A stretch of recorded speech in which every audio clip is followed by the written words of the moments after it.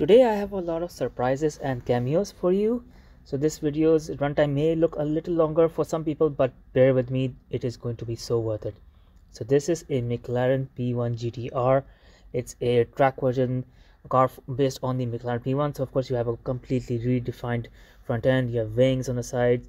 Headlights are the same, but everything else about this car has been changed. You have now racing wheels with a single nut, and a lot of details of carbon fiber are also added, like you have air vents just on the side of the wheels, you have a different side skirt, and of course you have a fixed rear wing here for downforce and for handling.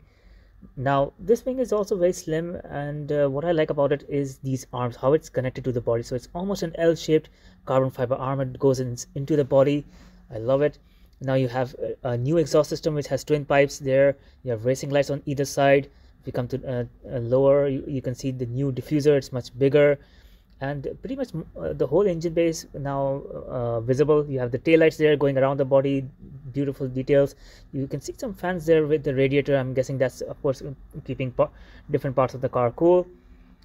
So yes, this is quite a feat of engineering. It is incredible. So the engine in this is a 3.8 liter twin turbo V8 engine that makes, well, over 1000 horsepower. So yes, it's a hybrid system. So this is much more powerful than the regular P1.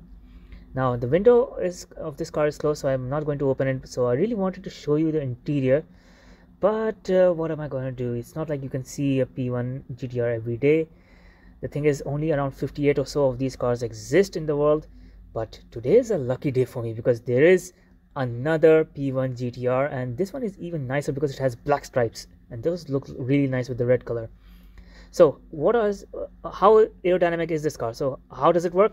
Basically, air goes in through here, the opening in the middle, and it comes out through these vents here, just like in the regular P1. And of course that helps in creating downforce and helps in increasing the grip for the wheels, and of course that helps in handling. Then of course you have air intakes on the sides, on the doors, and here you have the window open. So this is how I can show you the interior.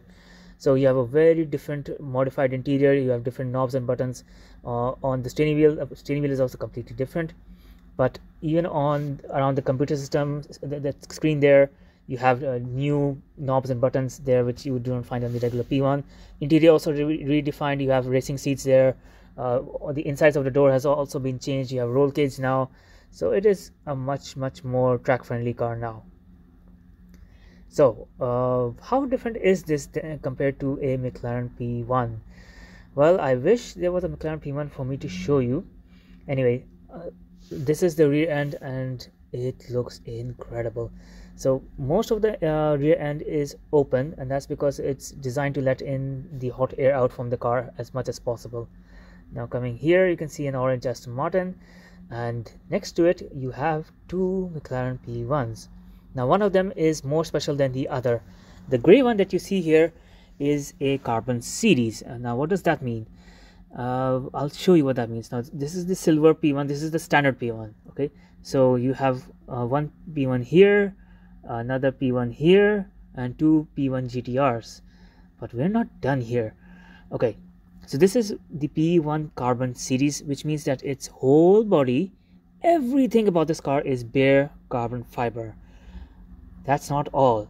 It is limited to just 5 units in the whole world. So you can see it has a very different rear wing. It can be lowered or raised. It can act as an air brake. It's much more adaptable than the one on the P1 GTR. You can see the P1 carbon series logo there on the other side. And yeah, I think the standard rear of the P1 is, I think, a little nicer than the P1 GTRs. Now as for the interior, you can see, of course, this is the road going car, so it is much nicer. The seats are also nicer, the center console, the steering wheel, everything is very different. And here you have another McLaren. This is the Senna, and yes, the legendary Senna, the 800 horsepower hypercar. So it has much more advanced aerodynamics. You have flaps underneath there in the air intakes. You have different headlights. You have a very race friendly road legal hypercar. So I like it. I don't love it, but I like it. Now this showroom also has other cars like 3 Ford GTs, and the one on the left, the gray one, is a carbon series. The one with the blue stripes and the full blue one, those are regular Ford GTs. Now I actually came here not only for the McLaren but also for a very, very special car, and that is that Huayra Roadster BC. Do check out that video as well. Then you have a blue Donkovo D8 GTO that is looking absolutely crazy. So yes, there's a lot of hypercars in this showroom. You have a Porsche 918 Spider. I mean, why wouldn't you? And here you have a Bugatti Veyron Super Sport modified by Mansory. So the whole car's all of its panels have been removed and changed by Mansory. The interior has also been renovated. That's a separate video of it. So which car is your favorite here? So we're not done with McLarens yet. So you have the P1 Carbon series. You have two almost identical P1 GTRs. Now the last orange slice here is the McLaren Elva.